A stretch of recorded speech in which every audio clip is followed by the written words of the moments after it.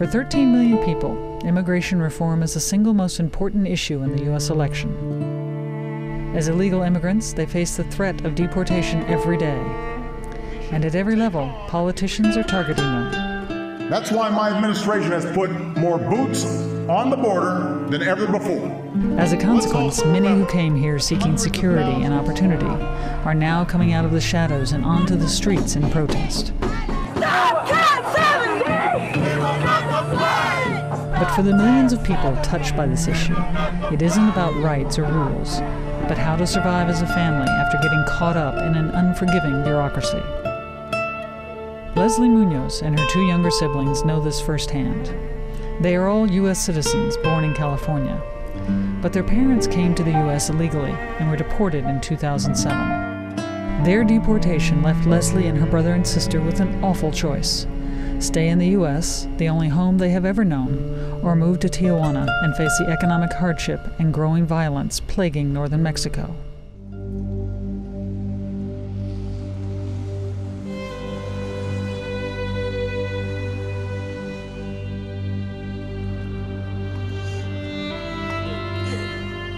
This is a big day at school for my sister Adilene. I have to do her hair for picture day, and my mom would normally, do her like a really strange hairdo or whatever. But my mom isn't around, neither is my dad. And ever since, it's been up to me to hold things together in a 2-room apartment in the back of the house where I grew up. Here's our kitchen. It's really small. And, this is the part where me and my sister sleep, because my brother sleeps in the other room, just to give him his own space. This house was my dad's pride and joy. It's in the Spring Valley neighborhood of San Diego, California. My dad always kept it green, so it was pretty nice. But, we don't maintain it anymore like he used to do it. It's not green like he would want it to be. To me, this house is what America is all about. Working hard, improving yourself, making life better for you and your family. That's what my mom and dad were doing when they bought this place. I'm kind of glad they can't see what's happened to it. He would see all the work that he did, went down the drain. This is my family, the Munoz family. I'm Leslie, and I'm 18 years old. That's my brother Marcos. He's 15. Adilene is the baby of the family. She's 10. My mom and dad are Abel and Zulma. They're great parents, and we've always done everything together. My mom and dad are originally from Mexico, but about 20 years ago, they got a temporary permit to live in the U.S. My parents came into the U.S. Because before me they had another child, and he was diagnosed with leukemia. And in Mexico, they couldn't find what was wrong with him. They just said that he was just sick. My older brother Abel died, and my mom and dad found out they were expecting another child, me. What if I was sick?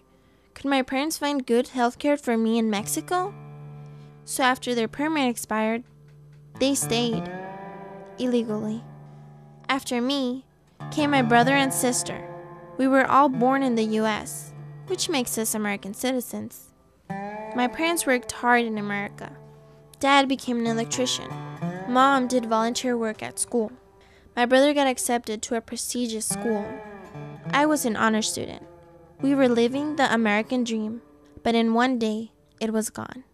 On February 22nd of 2007, around 6 to 7:30, immigration agents came into our home and took both of our parents. The whole nightmare started when my parents decided to go before an immigration judge and appeal for legal residency. The day that we left the courthouse, we and Marcos had to, testify, I guess, about our situation, and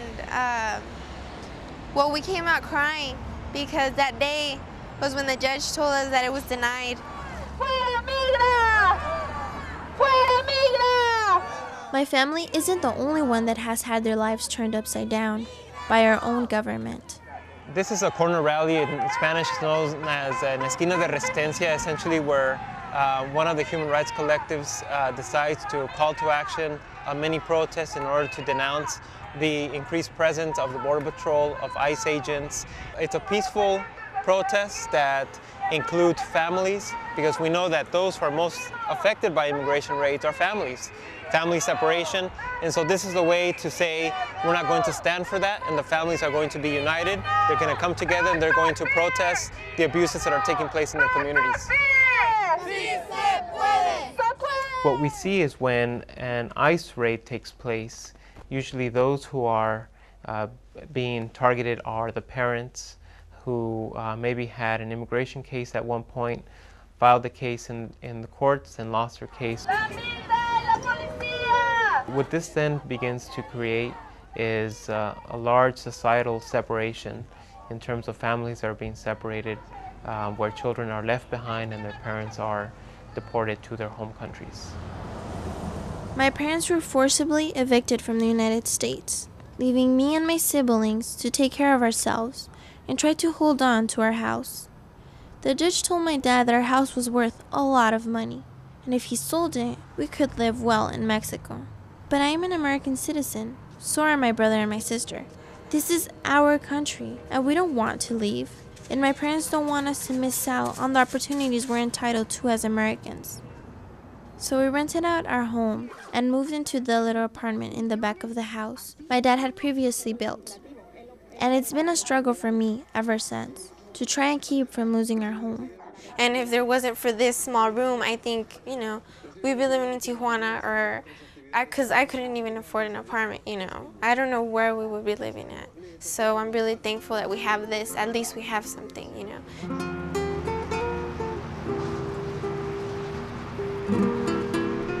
This is where my parents live now, Tijuana, Mexico. It's just across the border from San Diego. But life couldn't be more different for my mom and dad. Yeah, it's a lot of work. In Mexico, my dad can't make anything close to the money he was making in the US. So he's had to look for ways to make money any way he can. Marcos helps out whenever he visits my parents. Well, every time that my dad brings wire out of from his work, leftover wire, so we can just take the copper out and sell it. After my parents were deported, Marcos ended up dropping out of the great school where he was doing so well. He now attends a charter school that allows him to visit my parents more often.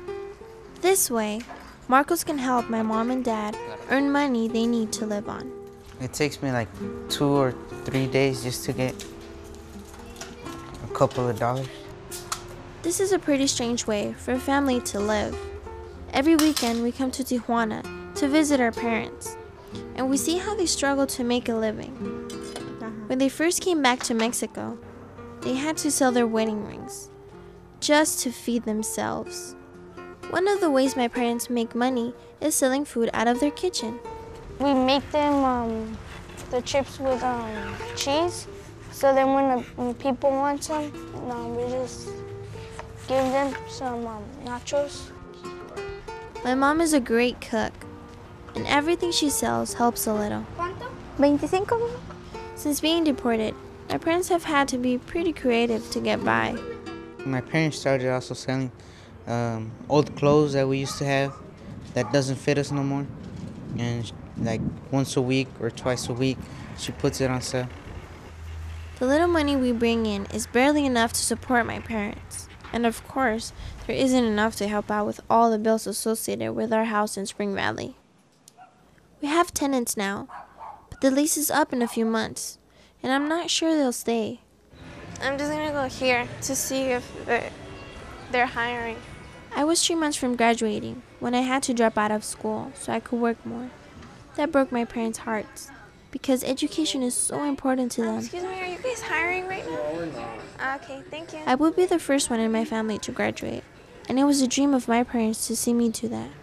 Well, I was actually really embarrassed, to admit that I didn't get to graduate. People think I did, and, I say yes because I'm actually really, really embarrassed. If my teachers were to know, I think they would be disappointed. Because I'm the oldest, I've had to be both mom and dad for my brother and sister. I didn't think I was gonna be a mom at 18. And with 2 grown kids already. I've had help from relatives and government programs. That's the part I think is so stupid. Before my parents were deported, we were never on any kind of welfare. By getting rid of my parents, the government made us dependent on them. Bring your chin down just a little more. We didn't even have the money to pay for Lorena school pictures. She was really upset when I told her she wouldn't have a class picture this year. All right, big smile. But someone helped us out with the money, so she's pretty happy today. Big smile, and you are done.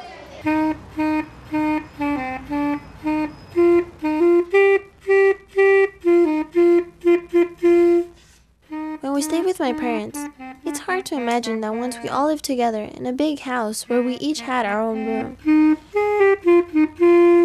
We took a lot of things for granted. When my parents left Mexico, I'm sure they never expected having to live like this again. When I go to the USA, I have 22 years. And I come back to Mexico, I have 42 years. It's a lot of different.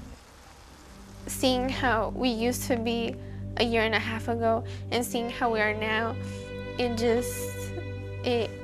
think it's unfair, and hopefully it doesn't happen to anybody else. And I do cry, and I cry by myself, and because I try to be the strong one. I try to be the one that, doesn't cry in front of my brother or my sister or even my mom. But I do cry by myself sometimes when I really need my mom. Te damos las gracias por la vida que nos has dado y sobre todo. We've all shed a lot of tears, and we've prayed to be reunited as a real family back in the house in Spring Valley. We're still waiting for our prayers to be answered. Somos humanos imperfectos y cometemos errores a cada instante. Gracias por la vida, no lo merecemos. Humildemente te lo pedimos en el nombre de Cristo Jesús. Amén.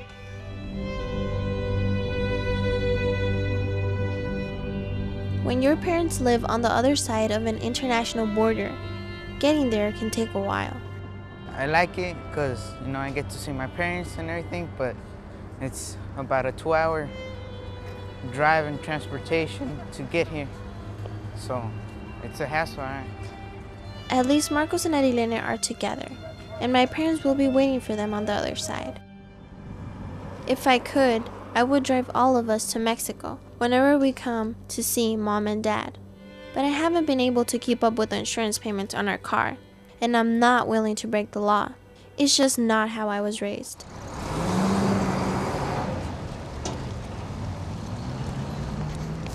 ¡Mami! Hoy no voy a escuela. Hasta mañana. ¡Mami! ¿Cómo estás? Bien, bien.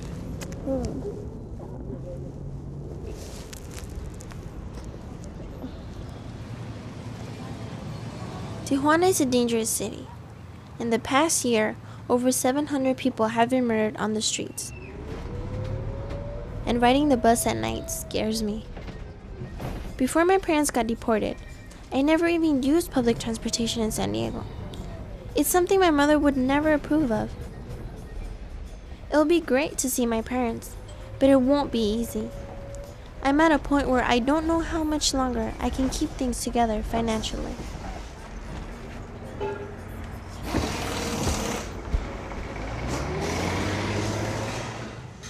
People cross the border all the time to see family on the other side.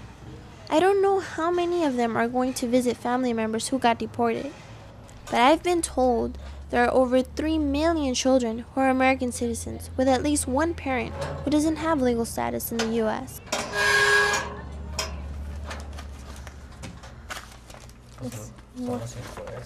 We've actually talked about whether my parents should sneak back across the border. But my dad doesn't want to break the law again. He wants to do things right. He wants to keep paying his American bills and taxes, even if he's not in the U.S. It's 1:13 and I have I'm going over the bills with my mom and dad. Which ones can wait? Which ones we have to pay right away? Dile que puros biles, no. Nada de. He said that there's only bills, and no money. The big one is for the mortgage on the house. It's more than $2,000. Yeah, because I guess if we don't pay these, they take our home away. Y la de contra incendio también. And we haven't paid the house insurance for, Contra incendios. for fires.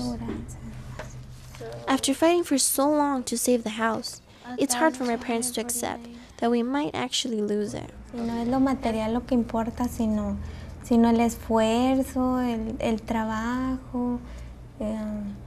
She says it's not the material stuff that matters, is the hard work they put in, Todos nuestros sueños y todo all se their quedó. dreams and hopes, it all stayed in that house, so, yeah.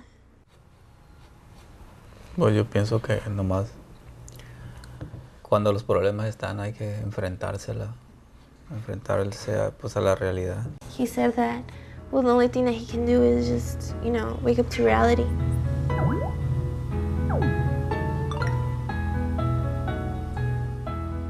First time that my mom saw these pictures with the music on the background, it made her enter emotionally, so it made her cry because of the good memories. She still does, every time. It makes her sad watching the pictures where Leslie comes out happy with her friends, and now she's sad and stressed out. She used to play field hockey, but that day that my parents were deported came, and she had to stop to being the grown second mom because she had to go and pay the bills, take care of us, take us to school. I sometimes think that the government has, in other words, betrayed me because I am a citizen, and I think I should have the right to have my parents. I understand that they deport people that are criminals, and that is, the law, and for me, that's fine. Deport criminals that are a threat to our country. But people who contribute to the country, people who pay their taxes, people who do good things, I don't think they should be deported, and that's what they did to my parents, and it was not fair. I have the right to be here.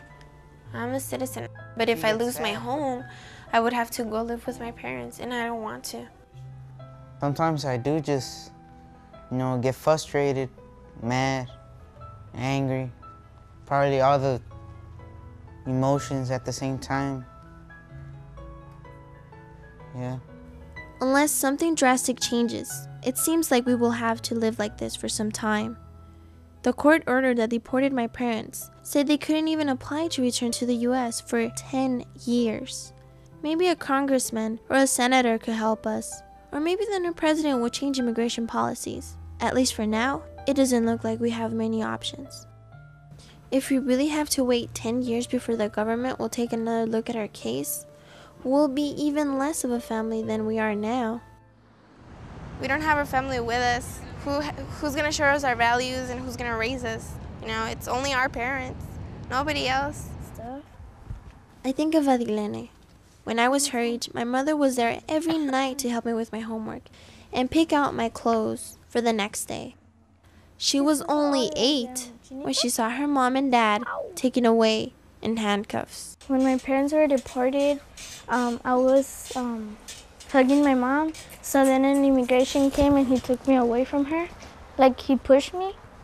So then I started crying. So then my cousin came, he hugged me, and then it was nighttime. My dad got handcuffs. Then they took them different cars. It's absolutely shameful that minors would have to face this sort of decision, whether they stay here with one parent and the other parent is deported, or both of their parents are deported and they stay here with relatives, or whether they have to make that difficult choice of moving to their parents' home countries, and in some cases not knowing the language, not being accustomed to traditions, and are facing a possible traumatic experience that could set the pace in a negative way for the rest of their lives. It's Sunday afternoon, the worst day of the week for my family. When I'm here on Fridays, I feel like so happy. But when I leave on Sundays, I feel so sad because I'm not with them anymore. Walking to the border crossing is a weekly ritual. It's one last chance to be like most other families, at least for another couple hundred feet.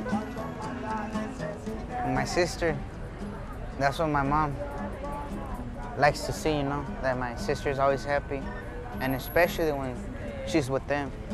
She only gets to spend like 2 days with their parents, and then she has to go back. My mom and dad are proud of the way we've handled the nightmare that started on February 2007. They've always taught us that no matter how difficult things are, giving up isn't the answer.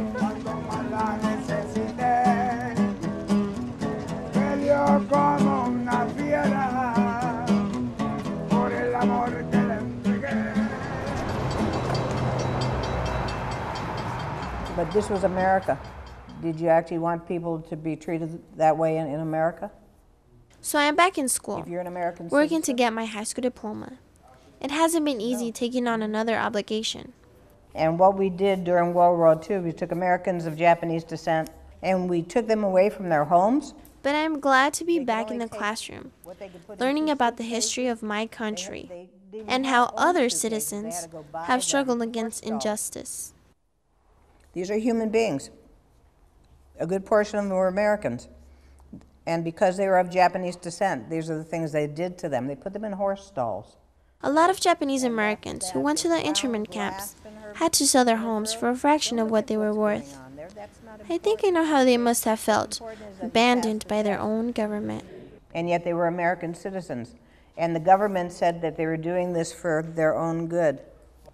My parents may have stayed in the U.S. illegally, but they taught me that as an American, anything I can dream, I can achieve. My whole family is living proof of that. My dream is that someday the Muñoz family will be together again, living the way a family is supposed to, together.